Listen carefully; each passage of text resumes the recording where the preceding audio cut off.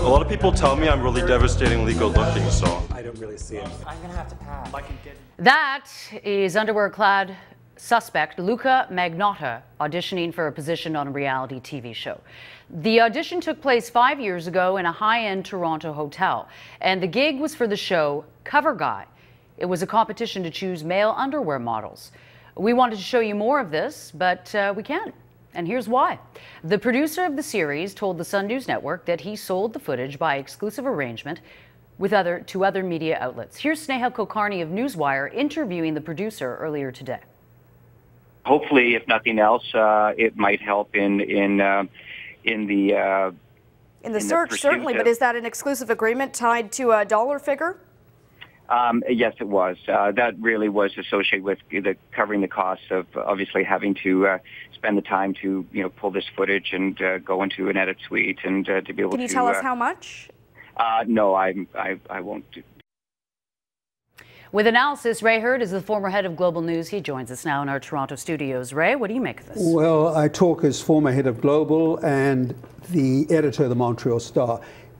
I find this unbelievable. Why? It's checkbook journalism, Krista.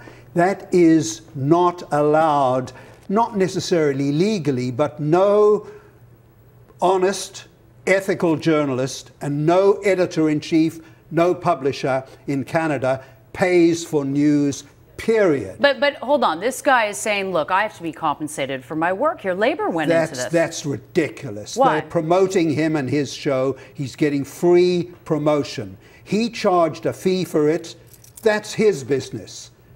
If a newspaper paid for news, and I find it's hard to believe that CTV, maybe this is because they are owned by Bell Media, which is so greedy, maybe CTV did pay for it. I'm surprised that the Star would pay for news. He says it's a production cost. I dispute that fact because every day people get clips about the news, for example, from movies, and you don't pay for it. If the Star and CTV have paid cash for it, that's their business. I'm not saying it's illegal, but in terms of journalistic principles, it is unacceptable. Are there any circumstances under which advancing any money to anyone for an interview or for footage or whatever is legitimate? Say it was the cost of one video disc, 20, 30 bucks, that's not a big deal. I think this character made a mistake in not saying whether big bucks were paid or small bucks. If it's just the production cost of a few dollars, but I kind of doubt that because I don't think he's that hard up. I'm going to tell you a story now that has not been told before. When Terry Fox died, I was running Global News, and we decided to cover the funeral of Terry Fox. I got, and CBC got, a telex in those days from CTV News saying they had exclusive rights to Terry Fox's funeral. I called the Globe and Mail. It was a page one story the next day. CTV claims to have exclusive rights to a national story. My neighbor in Rosedale, Toronto, was the principal of CTV, John Bassett. He apologized to me personally, and Global and CBC were allowed to cover the funeral. That, at that time, was what we thought CTV was guilty of checkbook journalism. They probably weren't, but claiming exclusivity to a news story is unacceptable if it's of national interest. Paying for it, and I'm not talking about a few nickels and dimes, but if they paid real money, I think that is unethical, but it's obviously lawful because there's no law that says you cannot indulge in checkbook journalism. Who typically would sign off on that kind of decision, either at the Toronto Star or at CTV? Well, it has to be a very senior executive. And again, I say to you what I said earlier, if we knew the dollar figure, we'd know exactly how serious this was, but it sounds ominous and disturbing from what I know about it at this stage.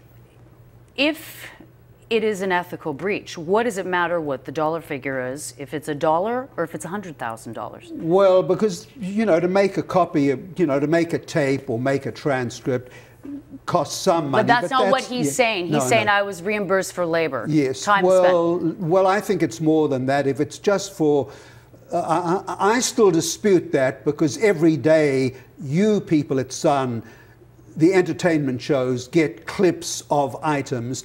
I am not aware of many cases where they charge people to broadcast or publish news. That is the issue at stake here. Let me put this to you. It's well known that we paid for the exclusive rights for the Trudeau-Brazeau boxing match. That's not news. Why is that? Sport and boxing is entertainment. And actually, if you did pay for it, congratulations, because the proceeds of what they raised went to charity to help people in need. So if this character we've just seen is going to donate however much money he earned, maybe to the victims of sex crime, then I would exonerate him. What Sun did was ethical, because you were helping to stage a charity event to raise money for people in need.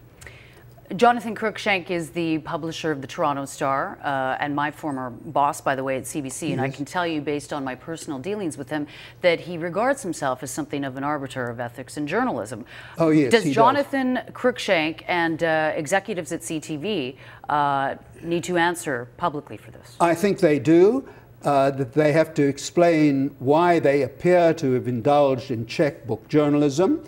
And again, I say it's perfectly legal. But in my limited judgment, or humble judgment, you know how humble I am, it is not ethical practice. I think the people who will be most disturbed by this exposure or news that we're broadcasting now will be the hardworking, decent journalists who work for those two organizations. Most journalists I know, and I've been a journalist and I've employed journalists, don't like the very idea of checkbook journalism, is odious to them, and it's odious to me too. We appreciate your insights as always, Ray. Thank you.